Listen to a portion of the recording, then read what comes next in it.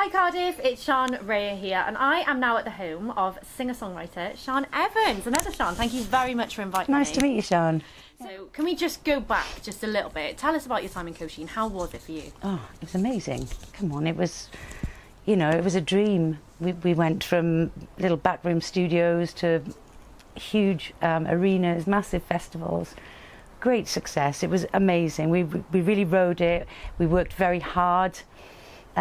I think at one point that we were on every single bill all around Europe. It was grueling. It was hard work, but everything that's worth something is worth working at. So we went for it, and you know, we didn't have any management, so it was quite tricky. Really? Did you not? No, we didn't. You managed yourselves? We managed ourselves, and in retrospect, that probably wasn't the best thing to do. I mean, we were just new to everything anyway, so we didn't really bargain for the bulk of work that we were going to be up against, and it did take its toll on us. And the writing was, it got a little bit strained, and so that's when I started writing with other people. I need to keep writing, you see, I'm a writer, so that's important to me, to keep composing and keep writing. Definitely. And yeah, some great stuff came out of that as well. So it's been a fabulous journey. So Sian, can I ask, dance music, I don't think many people sort of, when they're younger, grow up going, I want to be a dance music artist. They do now. They do now. But we were talking a little bit off camera. You were sort of into classical, folk, sort of male voice choir style music. So where did you find that transition? Where were you really interested in I've dance been music? very fortunate to have a childhood that was steeped in music. There was always music, whether it was male voice choirs or my grandfather, you know, doing concerts in the front room with my tide and my cousins, or whether it was listening to my mother hoovering to Mark Bolan, or my dad listening to, you know, Dolly Parton. You know, there was such a sweet shop of music around me that I've drawn from everything really, all of those experiences. And I still am not a genre specific kind of person. I listen to whatever turns me on and keeps me interested. Yeah. Really nice. So, you mentioned your collaborations as well. You've had some massive ones. Do you have a favourite? I've had some really not massive ones as well. You know, I keep writing, and you throw enough sand and one will stick to the wall. You know what I mean?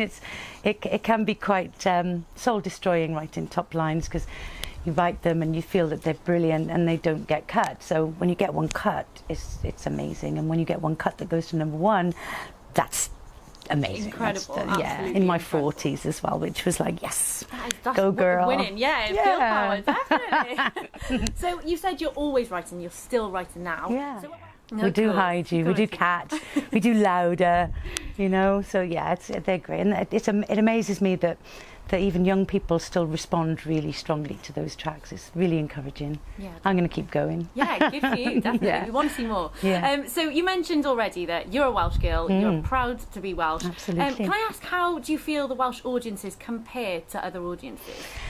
There was a time that there was so much music in Wales that we were getting a little flippant, and we weren't really championing our own.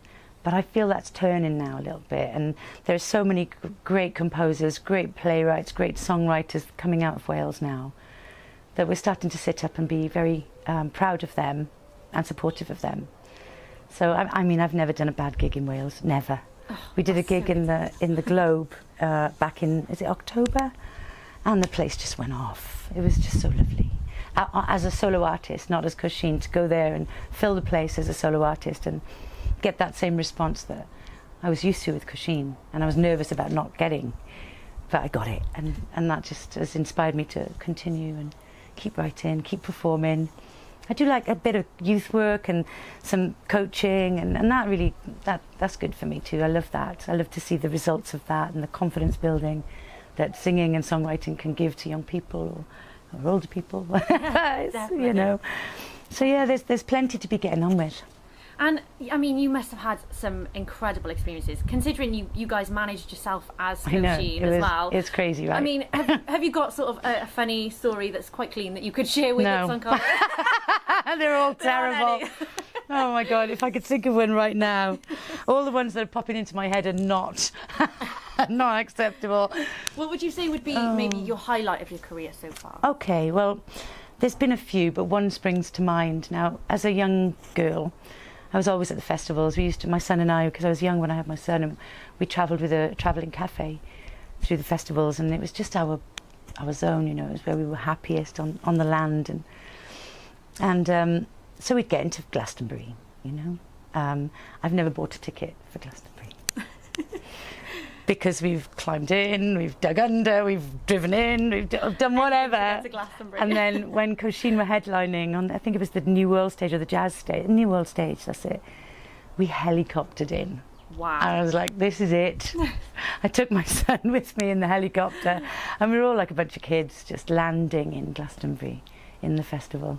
And, you know, seeing the audience there were a lot of kids that we'd grown up with, and they were there right in the front, and they had a cardboard box which said on it, they'd pulled this cardboard box apart and painted on it, "Sian, remember us, the Brech for Kids."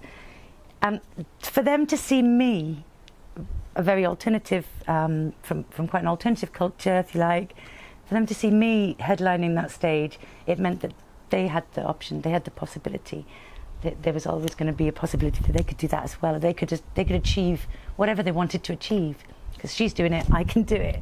And that was a big moment for me. Yeah, definitely. It almost feel like you are, to realise that you're a role model to people. That's quite incredible. Yeah, I guess so. Yeah. I guess so. But it's sheer determination and focus and hard work and belief, and surrounding yourself with people that are kind to you and that believe in you.